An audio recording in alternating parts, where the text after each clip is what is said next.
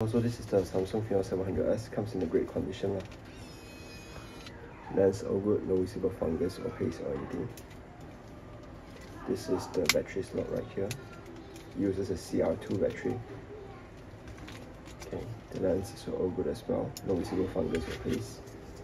And just get yourself a roll of film. Put it right here. Afterwards, just close the cap. You should see that the film counter goes to number 1 now. Okay, zoom in, zoom out is still working as well.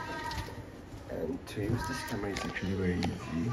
You have pressed the shutter button, and when you see that there's a light right there, it means that it's ready to go. Just press the shutter. Okay, and then we just go to number 2.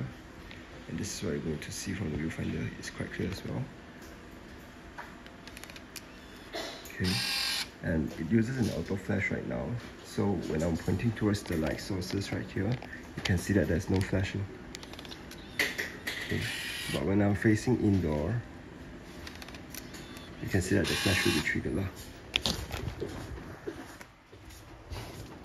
Also, this is for you to change the flash settings. Right here you can change if you want flash or no flash or anything. This is the mode with sub-timer, so I put a sub-timer with flash.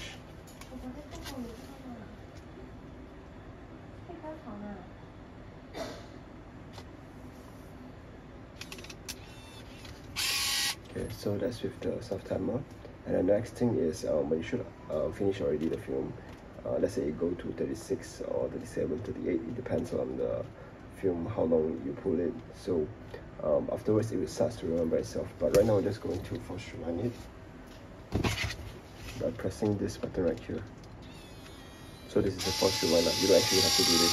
So just shoot until finished, eventually it will start to rewind.